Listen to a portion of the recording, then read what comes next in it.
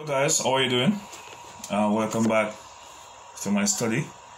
I want for us to walk through the quadratic equation, right? And so I'm going to put the equation on the board and then the formula, and we can work it together, alright? Remember, you can always pause the video to take your own time to do the math, okay?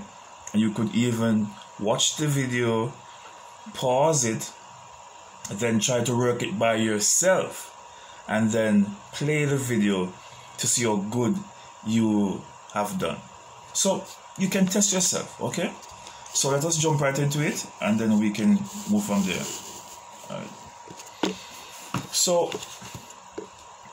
let me put the equation on. The equation is 2x squared plus 3x minus 2 equal 0. Alright, and this is going to be A, this is going to be B, and that is going to be C, right? So this coefficient is going to be A, this coefficient is going to be B, and this constant here is going to be C. Alright, once you have A, B, and C, you are good to go. But we also need a quadratic formula. What is the quadratic formula? The quadratic formula is minus b plus or minus square root of b squared minus 4ac all over 2a. Alright, and we have already established our variables to determine which is A, B, and C. So we're going to move from there. Alright, so we're going to just plug these in.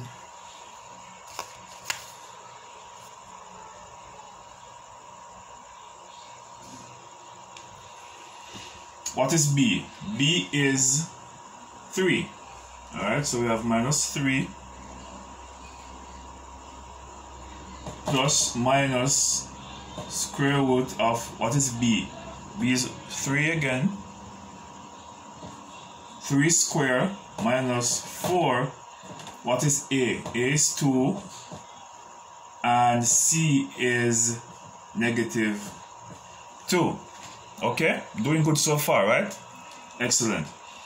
And it's all over 2. What is A? A is 2.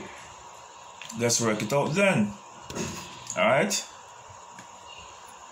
So I have negative 3 plus minus 3 squared is what? 9 minus 4 and a positive 2 give us 8.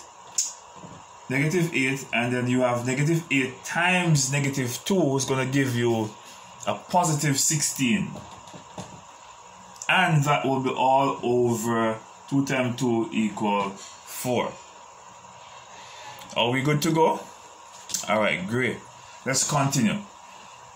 Minus 3 plus or minus 9 plus 16 is what? 25. And that is all over 4, right? So here we have now, what is the square root of 25? The square root of 25 is going to be 5. Alright? So we have over here minus 3. You keep on working, right? Let me shift the camera a bit.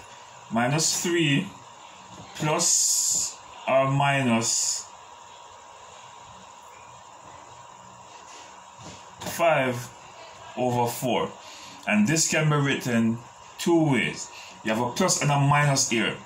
So what you're going to do now is you're going to have minus 3 plus 5 over 4 and minus 3 minus 5 over 4.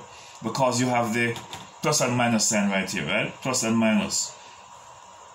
So we have negative 3 plus 5 over 4, and we have negative 3 minus 5 over 4.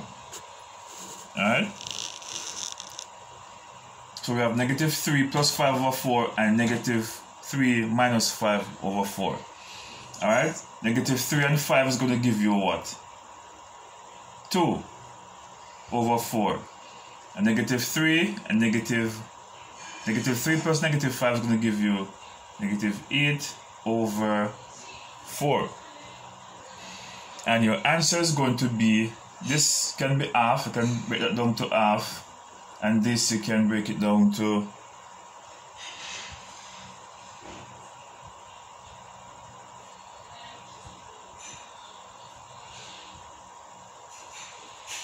2 over 1 or 2. You write 2 over 1 the same as 2. Okay? And that would be your answer. So x will equal to half or 2.